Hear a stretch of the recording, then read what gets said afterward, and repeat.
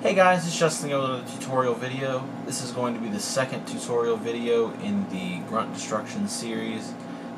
In the last video we talked about adding texture and stuff to your model. In this video we're going to talk a little bit more about texture, but we're also going to talk about adding some physical battle damage to your model. And we're going to be doing most of our demonstration here on this shield. Just a friendly reminder that if you are interested in participating in this contest, there are details to the contest in the description below. There's also a coupon code, Justinius10, you can use to shop at Mechawarehouse and order your kits and save 10% doing so. So let's get into it, guys. So there's a lot of different ways you can go about doing battle damage, ranging from dents and dings to bullet holes to other things. So this is going to be kind of a little bit of a part 2 to what we did last time, because some of this is going to be texture, it's just going to be in a different way, and then some of this is going to be more what you're expecting to see here, battle damage. So the first thing I want to talk about is wearing down edges. So we've got a clean surface here, this nice smooth shield. This is the only thing we're going to work with today. The first thing I'm going to do is I'm going to start chewing away at the edges. So in my opinion, whether it be light combat or pretty heavy duty use, you are going to start seeing the edges wear away, usually first before you see anything else.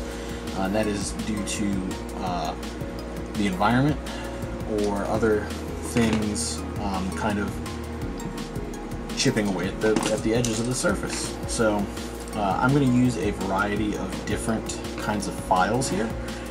These are pretty much everything except for the flat files. So this is just a totally round file. This one is a four-sided like pyramid file. This one is a really shallow curve, and then something a little bit harder, and then this is a triangle, like a pyramid file. So you can just kind of use these in conjunction with one another to create interesting details across the surface of your model. These aren't really high quality, and the reason I keep these around is for stuff like this. So what we're going to do is we're just going to kind of grab just an angle. Let's do like down here. Yeah. And we're just going to drag that file. It's okay that it slipped like that. It's going to just add to the variety that we're in here. If you want to twist it, you can do that too. And what we're doing is we're literally stripping the surface of, how sharp it is. So that looks like something has pretty harshly scuffed against this corner. And you can change the direction, you can slide the file different ways. And that's going to kind of help sell that effect. And the same thing goes for these. You want to use these kind of in conjunction with one another to create just different looking surfaces. And I would really only recommend using stuff like this on harder angles. You can obviously, like if I wanted to create the effect that like maybe there was like a sword mobile suit or something, I could very easily just kind of come in here like this, keep that as close to a line as I can, and just kind of take a little bit of that out.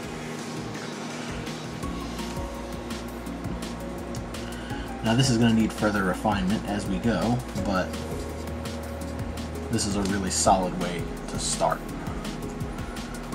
Now again, you're going to want to make sure that you at least start on the other face as well if you're going to do something like that, because that's going to kind of help reinforce the idea that this is something that really happened. So we're going to use various files, we're going to work our way around the surface. And if you want to go over some of the stuff you've already done to soften it up or to blend it in, go for it. You don't have to hit every single edge, but remember, harder corners, so like on this particular shield, these four corners, let me turn it so you can see it, these four corners here, these four corners here, and then these inside corners are where you're going to focus the start of your damage. So like I'm going to grab this little flat end and I'm just going to kind of wheel that away, flip it back over, kind of, like I said, blend that in just a little bit. And we can grab the triangle again, and we're just going to give us a light scratch. You can come the other way if you want.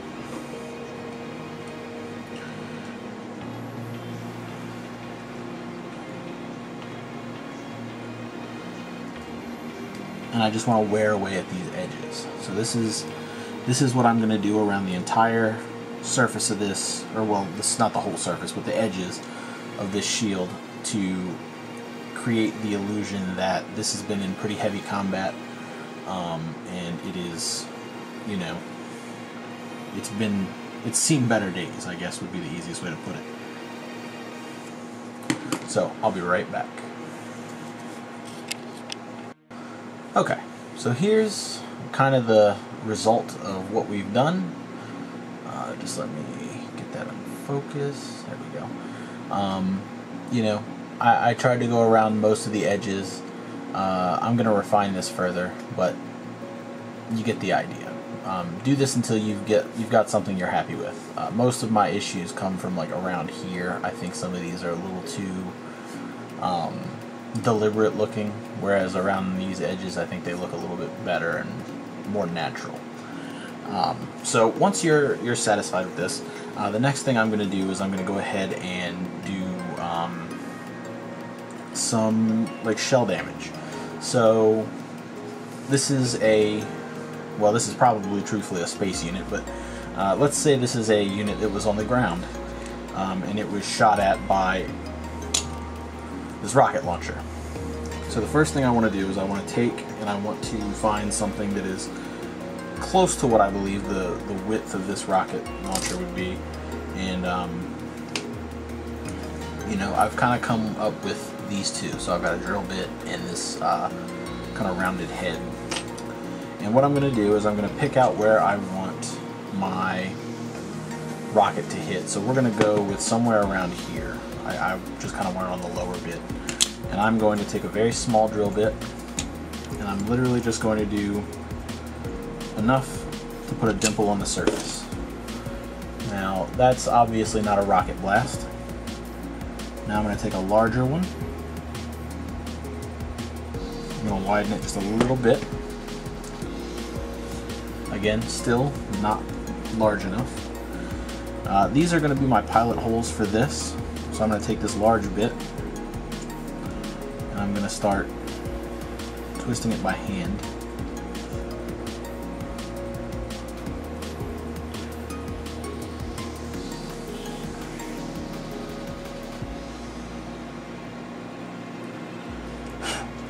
And we're going to start seeing a much larger dimple. This will probably work a little easier for something like this, where it's just a rounded head.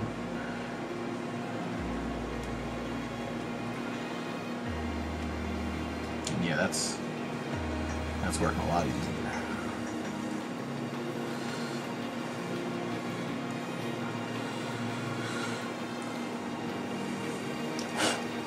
Alright, so that's kind of where I want it to look like it hit, but I don't want it to look like it hit directly, because that would be a whole mess. So I'm going to use this just a little bit more. I'm going to try and widen this just a little.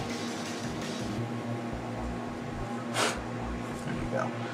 And we've gone almost all the way through. If I shine a light through that, you can see it.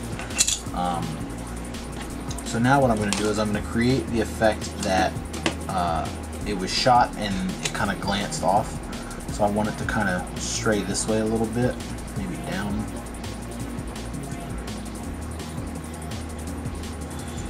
And if you can't quite get what you're looking for, try changing to a different file.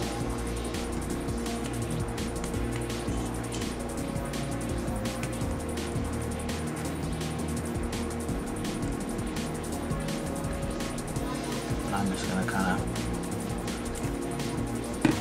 there we go, just to create that extra little bit of an effect. But we're not done here. So the next thing we're going to use is a little bit of putty. Tamiya putty, back at it again.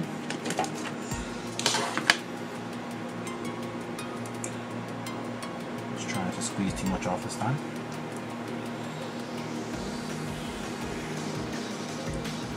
I'm going to take a toothpick. We're going to get a pretty good amount, and we're going to fill this hole with the putty.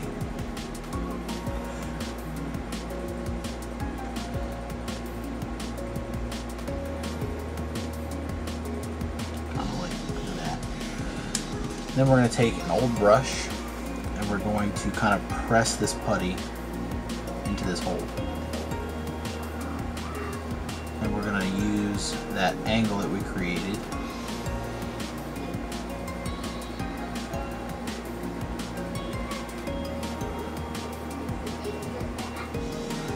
to help create some little pieces of molten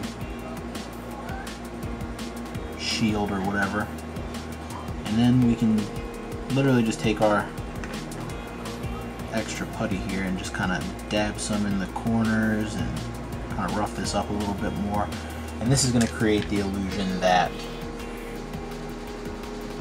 there's a little bit more to this surface. If I can get this to focus the way I want it to.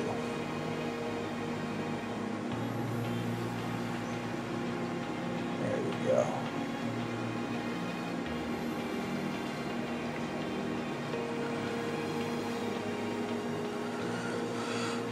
So that's a couple of the ways we can do things.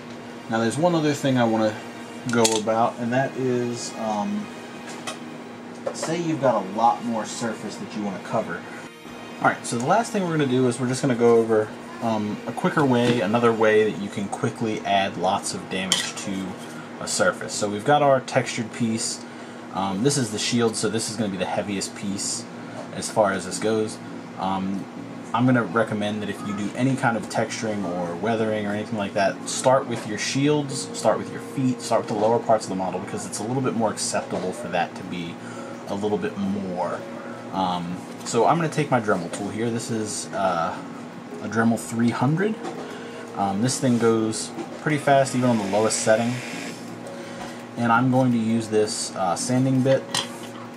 I'll probably swap between for this one or maybe even this one as I do this, and I'm literally just going to put it on like a middle setting, and I'm just going to kind of tap along the surface, and I'm going to let the Dremel do all the work for me. So let me switch this over to a manual focus so I can be sure that you guys are going to see what I'm doing. And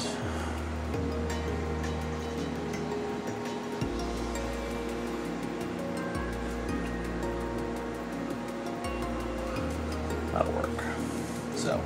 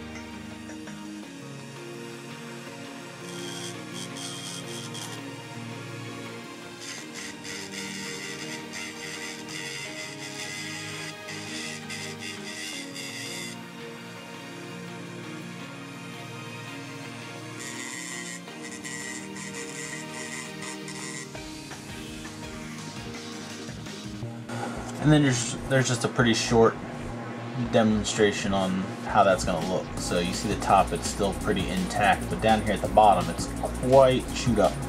I'm going to recommend, if you're going to go with the Dremel, be a little bit more sparing. Again, I did this on the shield first because I knew that the shield was going to receive a heavier amount of weathering than anything else. Not by a whole lot, but enough that I could get away with it if it wasn't as light as I had intended.